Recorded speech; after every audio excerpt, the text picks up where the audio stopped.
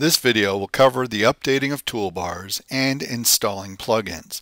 This is to be performed by the fabricator's detailer and the reviewing engineer. I will begin with adding icons to the toolbar. From the modeling window under the Options pull-down, I will open the toolbar configuration. From the command group drop-down list, I will select Model Parametric. From the screen, I will drag and drop the icons I want on my toolbar. For both the detailer and the engineer, I will drag and drop the SDS2 status transfer, if there's not one already on my toolbar. I can also add the Open Sheet icon, which will allow me to open or find any attached PDFs on the member or erection views. The detailer will add to their toolbar the attachment tool, so that they can attach PDF versions of the shop drawings and any sketches. The reviewing engineer will drag onto the toolbar the approval tool. As I scroll through this list, I do not see the McNamara Salvia report, which is to be used by the engineer. Before this can be accessed, the plugin needs to be added to the SDS2 data directory. I will come back to this.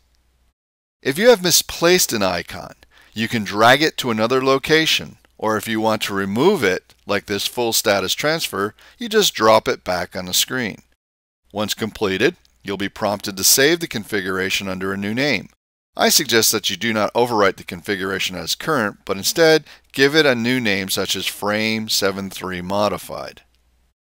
If you do not save but hit Cancel, the added icons will remain on the screen and be functional until the modeling session is closed. If you selected Cancel and later decide that you wish to keep this new toolbar configuration, you can use the Save configuration located in the Options pull-down. I'm going to save this toolbar with the full status transfer removed. Before we get to installing the plugins for the McNamara Salvia reports, which are to be used by the reviewing engineer, I will set the system so the toolbar will be used for each modeling session. From the Options pull-down, select User Options. Then select the Configuration tab.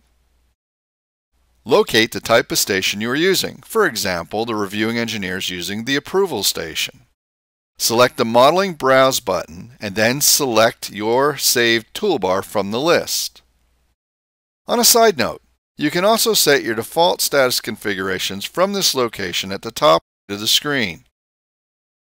Let's go ahead and OK to close this screen. Now, when I close and open Modeling Station, we can see that my toolbar is now used.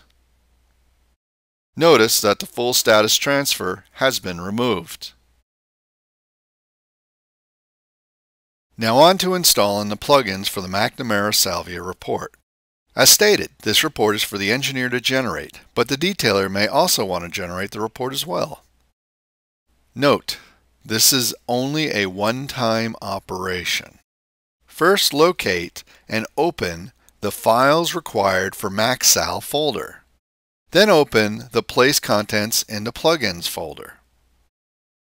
Next, locate the SDS2 73C data directory and open it. One easy way to find the data directory is to open utility functions from the main menu, run the Find and Restore path, select from the list Global Standards, and then Anchor Bolt from the list. Select from the window the C Program Data SDS273C and paste it into the Explorer and enter. This should quickly bring you to the SDS273C data directory. Next, we're going to go ahead and copy the McNamara Salvia Approval Excel Report folder into the Plugins folder.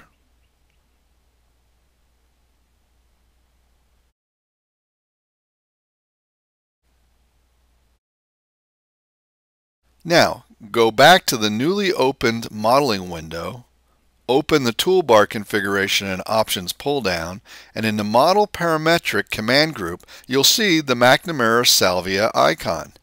Drag the icon onto your desktop and then save the configuration. We are nearly done. To run this special report, we need to add in a plugin for Python. This is required on each computer that will be running the report. Once again, in the Files Required for MaxSal, open the Install on Each Computer folder. Then, extract the contents of the XLSX Writer Master zip onto your desktop.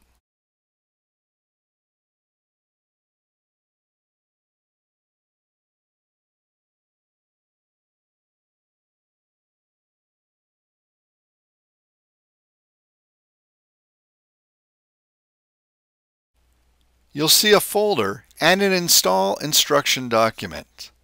Hover your mouse over the XLS Writer Master folder, press and hold the Shift key, then right-click on your mouse button. Select the Open Command window here. Type in the prompt setup.py space install, then press Enter. A whole bunch of text will scroll by and end back at the prompt. You're now ready to go. Close the window. Back in modeling, I'll select some members and then run the reports. Browse to a location and name the folder. Be sure to keep the XLSX extension. Usually, I'll date and timestamp, but I'll be brief now. Let's go ahead and open up the generated report.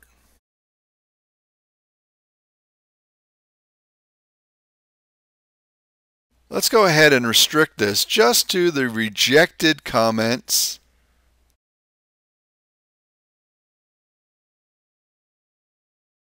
Notice how I can also sort the piece marks. This concludes this video.